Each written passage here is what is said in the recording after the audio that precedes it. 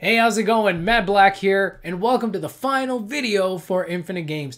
Thank you guys so much for your support while I've been working on this channel, whether you're a subscriber from the beginning or whether you just happen to come across this video just now. Thanks for watching. Thanks for your support. I really do appreciate it. Working on this channel has been a great chapter of my life, and it's really been a fun time. I've had a great time working on it, but obviously my life has changed significantly since then. I haven't had a lot of time to be on this channel, haven't had a lot of time to work on this channel, but I did decide to come back and make one final video, because I had a part 1 on here, and you can't just have a part 1, you gotta make a part 2.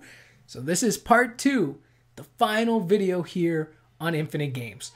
And then that's it. Thank you again so much for your support. And if you want to know what's new with my life, or you love storytelling, creativity, and you're interested in being part of a community, come on by my new project, the Matt Black Project, and come hang out, subscribe, and see what that's all about. There's no videos on it right now if you're watching this like right away.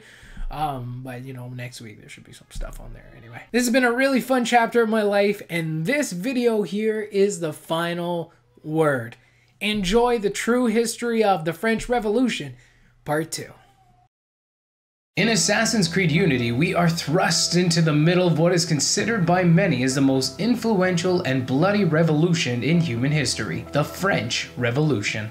But what sparked such a violent and bloody uprising? Why did the revolution take such a dark turn during the Reign of Terror? And what effect did this historic event have on the rest of Europe and the world?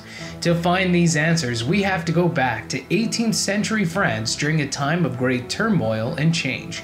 My name is Matt Black. Join me as we dive into the past and discover the true history of the French Revolution. As the revolution continued to grow, so did its enemies and the paranoia of the revolutionaries. Many in France were worried that enemies of the revolution, the nobles who had fled, were building counter-revolutionary alliances and planning to end the revolution. So in April 1792, France, led by the newly elected Legislative Assembly, declared war on Prussia and Austria. The paranoia of the revolution was not just exclusive to other countries, but also within France itself. Many in the streets of France were slaughtered, accused of being counter-revolutionaries and enemies of the revolution. On September 20th, 1792, the National Legislative Assembly was replaced by the National Convention, which from the start was divided primarily between two sides, the Jacobins, who rallied around Robespierre, and the Girondins. The very next day, September 21st, the National Convention abolished the monarchy and established the French Republic. As the revolution continued to move forward, the political state of France and these acts of violence only got worse. In addition to their wars with Prussia and Austria, France declared war with Great Britain and the Dutch Republic on November 1792,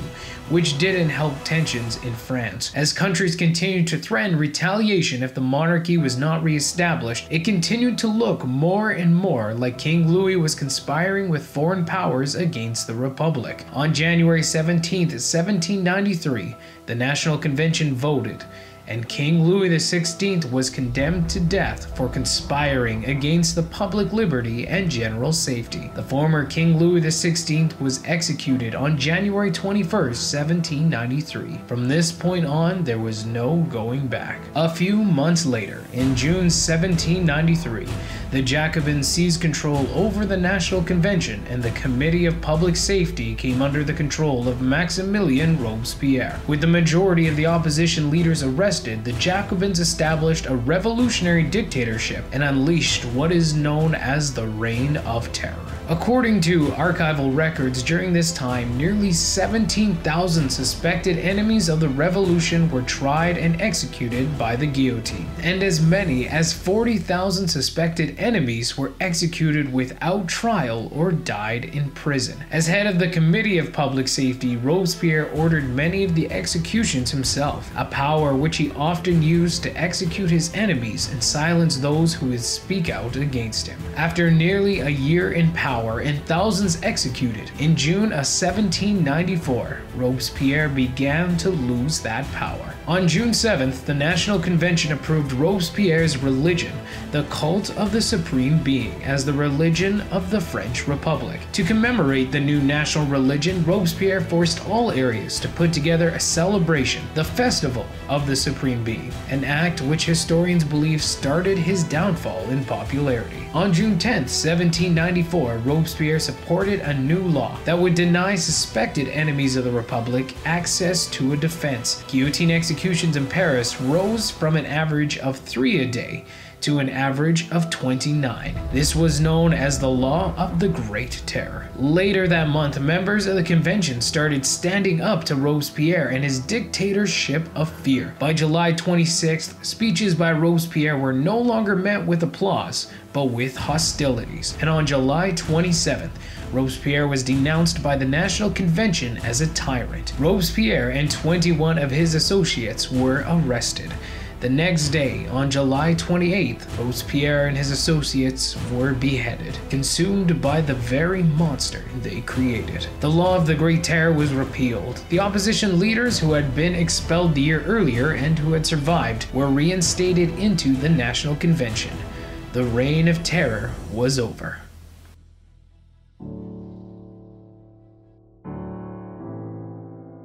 On August 22, 1795, the National Convention voted in a new constitution that would have a bicameral legislature, with 5 members voted in holding executive power. These 5 were known as the Directory. From 1795 to 1799, France in the hands of the Directory remained in a poor state. There was financial crisis, high food prices, discontent, and political corruption. In order for the Directory to maintain control, they relied heavily on the military, led by the successful general Napoleon Bonaparte. On November 9, 1799, Napoleon staged a bloodless military coup, overthrowing the Directory, establishing the French consulate, and appointing himself the first consul of France. The French Revolution was over, and the Napoleonic era had begun.